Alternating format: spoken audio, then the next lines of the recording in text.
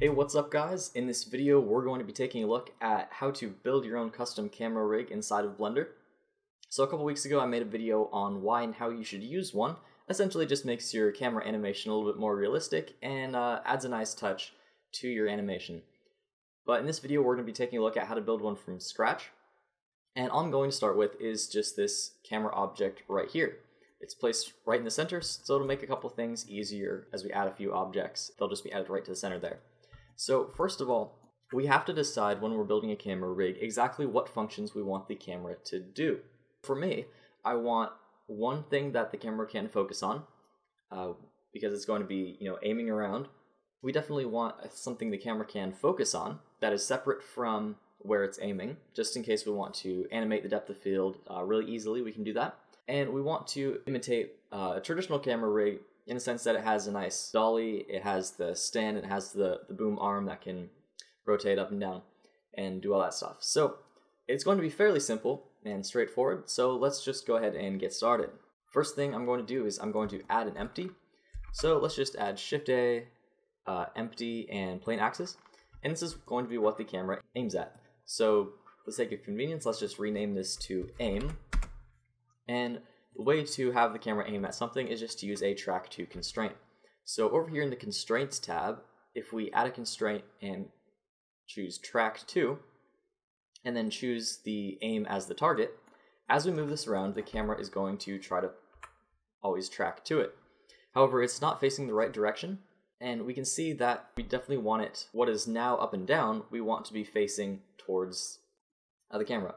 And so since we can see on this local axis here that right now the -Z is where the camera is pointing, and we want the Y direction to be the up and down, we can easily choose that right here. So to, we're going to choose -Z, and for up we're going to choose Y, because that's the local direction in which we want these to point. So as we move this around, we can now see that the camera is following along quite nicely. So that was pretty easy. Second of all, we're going to add something the camera can focus on, in case we want that to be different than where it's aiming. Let's add another empty. This one I'm going to make a circle, and I'll scale it down. I just made a circle because it seems like it's fitting, but you can make it any shape that you want. So this is something we want to sort of always be in between these two, and we want to just be able to grab it and move it along. Now, we don't really want to move it in the X direction or the Z direction. We want it to stay in between these two. So what I'm going to do is I'm going to press N and then go up here to the location and then lock everything, scale, lock the rotation, and then lock everything but the Y location. So as we press G and move this, it's only going to move in one direction, and we don't have to worry about it getting off track. Now the only problem here is that as we move this aim, this isn't moving with it, and we always want it to be in line between these two. So an easy way to get it to be in the right spot all of the time is to add a bone. So let's go Shift-A, armature, add single bone, and that's just going to add it right to the base of the camera. We're going to go outside, go into edit or object mode, and press Shift-S on this aim, and cursor to selected. And that way when we go into edit mode, we can take this tip, select it, Shift-S selection to cursor, and that way it's just going to snap right there, and we don't have to sort of finagle it into the right position. It'll just be exactly where we want it to be. So this is kind of blocky and in the way. So in the armature settings over here, I'm going to go down to display and move that to stick. So that way we just have a nice stick, and it's not blocking our view. Now, what I want to do is I want to parent this bone to the camera. So I'm going to choose that and then Shift, select the camera, Control P, parent to object. Now as I move this camera, you can see that it's always aiming in the right direction. And not only that, it's also going to be, pointing towards where that aim is. And so what we can do now that it's always going to be facing the right direction, we can take this empty, I'm just going to name this focus. Alright, and I'm going to shift select this bone, Control P, and set parent to bone.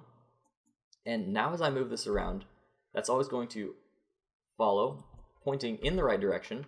And as I grab this, I can just hit G and slide this up and down, and everything's going to work out.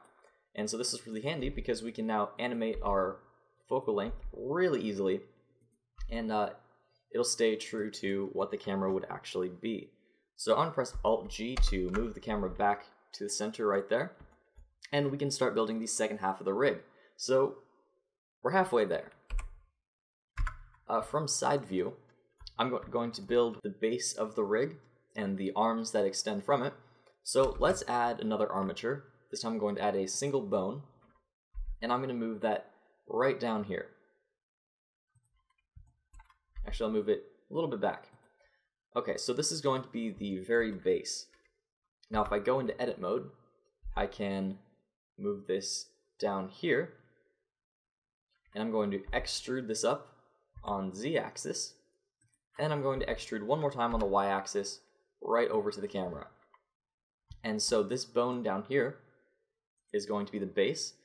So in the bone settings, we can actually name each one. So I'm going to call this base. I'm going to call this stand. And I'm going to call this the arm, because it's going to be the boom arm. So now we just need to set these up so that they work like they should. So right now, we want the camera to always be at the end of this boom arm. So what we can do is in the constraints tab for the camera, we can add another constraint. Instead of tracking to it, we're just going to copy location, and the target is going to be that new armature. Let's rename this to camera rig. So it's easy to find. Okay, so we choose camera rig. We can choose which bone we want, and we want it to be at the end of the arm. And the head tail basically switches between the base of the bone and the tip of the bone. So let's just move this all the way to the tip of the bone. And now as we, in pose mode, if we scale this or move it around, the camera is always going to follow. So I'll just Alt-R, Alt-G. Okay, so we have that. That is perfect. Now, I'm also going to set this to stick like we did the other one, just to make it a little bit easier to see. And the last thing that I want to do is I want to basically constrain the stand to only move up and down, because that's not something that's going to be rotating. You're going to be rotating and moving with the base or with the arm. You're not going to be doing anything else except scaling that up and down. So just pressing N, I can lock the location, I can lock all of the rotation, and I can lock everything except the Y scale, because this is going to be the local Y scale. So when I scale it, it's only going to scale up and down. So now I can select each of these individually and move them around. And it looks like our aim got a little off track. It's now not pointing right where we want it to be. So all we need to do is in the constraints tab for the camera, let's take this copy location and move it above the track 2 constraint. Because what it's going to do is it's going to first copy the location of this, and then after that track 2. So it's going to go from the top of the list all the way to the bottom. So now as we take these pieces and in pose mode, we can scale that up and down, scale this up and down, we can scale that, move it, anything you want. It's always going to be aiming in the right direction.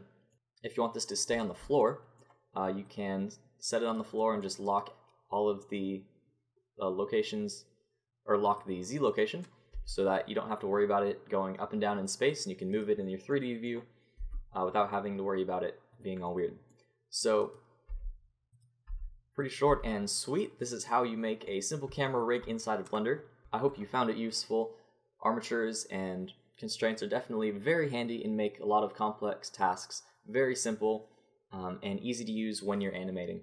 So thanks for watching this video, and I'll see you in the next one.